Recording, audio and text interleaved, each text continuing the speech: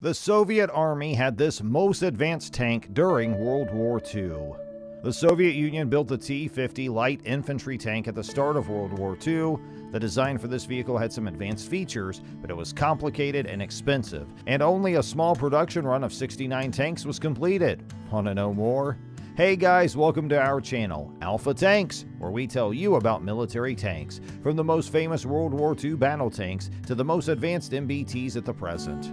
So stay with us till the end of this video so you don't miss out on any of this information. And before we proceed, don't forget to subscribe to our channel and click on the bell icon so you don't miss out on any of our amazing videos in the future. And let's jump in. The participation of Soviet volunteer tank units in the Spanish Civil War was pivotal in shaping Soviet tank designs for World War II. Soviet tanks dominated their foreign rivals in Spain due to their firepower, but their thin armor, like most tanks at the time, made them vulnerable to the new towed anti-tank guns being supplied to infantry units. This discovery resulted in the development of a new generation of Soviet tanks. The T-26 light tank and the BT series of fast tanks were the most common Soviet tank models in 1939. The Red Army had approximately 8,500 T-26s of all variants on the eve of World War II. The T-26 was a slow-moving light tank intended for infantry support, originally designed to keep up with ground troops. The BT tanks were light, fast tanks designed to fight other tanks but not infantry. Both were thinly armored, resistant to small arms but not anti-tank rifles, and 37mm anti-tank guns, and their gasoline-powered engines, common in tank designs around the world at the time, were prone to bursting into flames at the slightest provocation. Development of various tank designs to find a replacement began, such as the T-50 light tank, which was intended to replace the T-26 infantry tank. Even before it was ready for mass production, the underlying concept of light tanks was invalidated by wartime experience. The T-50 was designed to replace older light reconnaissance models. Most of these had amphibious capabilities, but lacked the protection and armament needed to deal with other armored vehicles.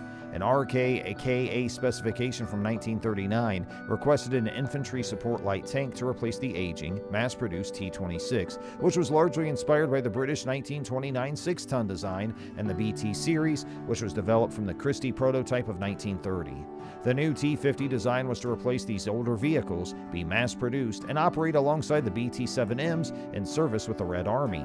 It had many advanced features and appeared to be a scaled-down T-34 in many ways. If it had been mass-produced, it would have been a formidable addition to the Red Army's arsenal. However, events had other plans. The OKMO began design work under S. Ginsburg as well as L. Troyanov, born in 1939. OKMO was situated on the SM Kirov Factory No. 185 in Leningrad, and it would also take over production. The improved T-126 and T-127 prototypes were based on a portion of the original design from the abandoned T-46-5 project. During the Great Purge, the Bureau was gutted and work at the KE was resumed. In May 1940, Voroshilov Factory No. 174 in Leningrad.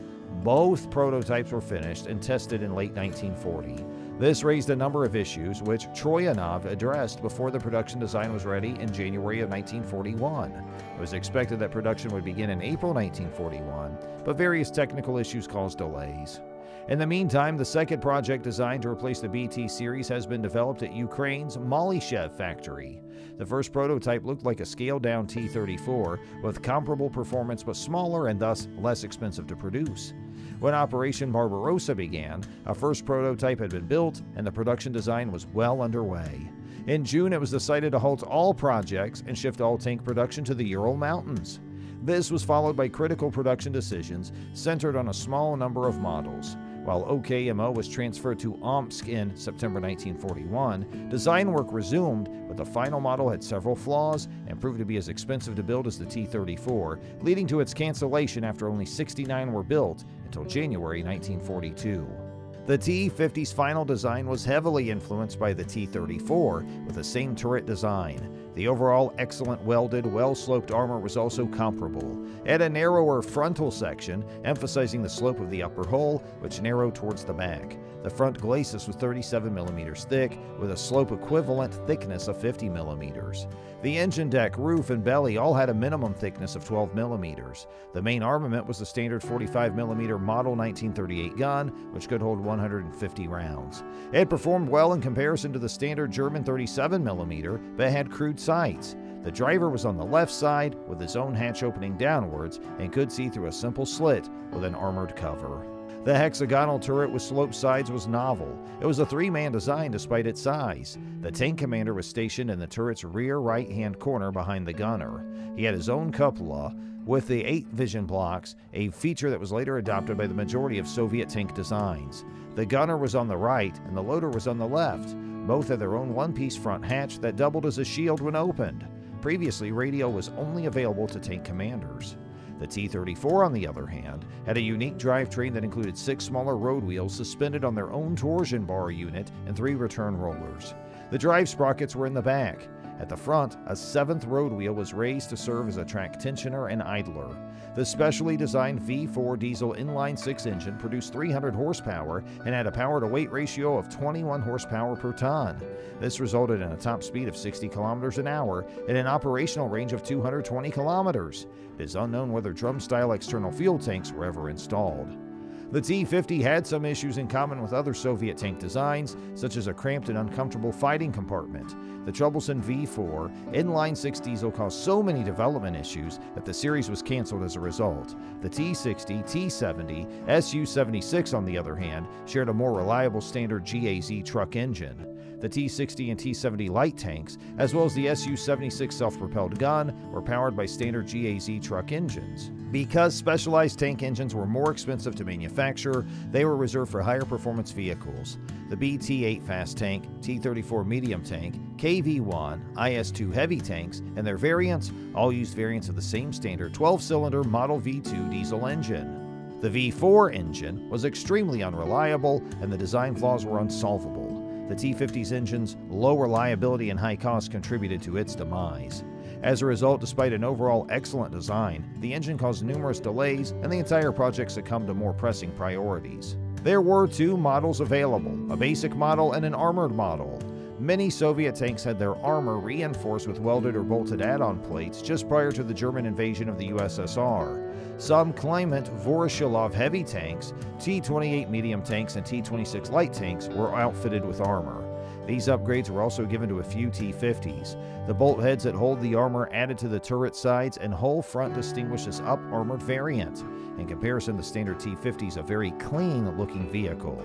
At its thickest points, the T-50's armor was 57 millimeters thick. When Operation Barbarossa began, some T-50s, like many other models, received additional layers of bolted-on applique armor. Following this, the Glacis turret reached a thickness of 57 millimeters, which was impressive for a supposedly light tank. In 1941 through 43, the majority of light tank production was made up of the less advanced but simpler T-60 and T-70 light tanks. By 1943, infantry tanks were considered obsolete, and the light infantry support role was taken over by cheaper Su-76 self-propelled guns.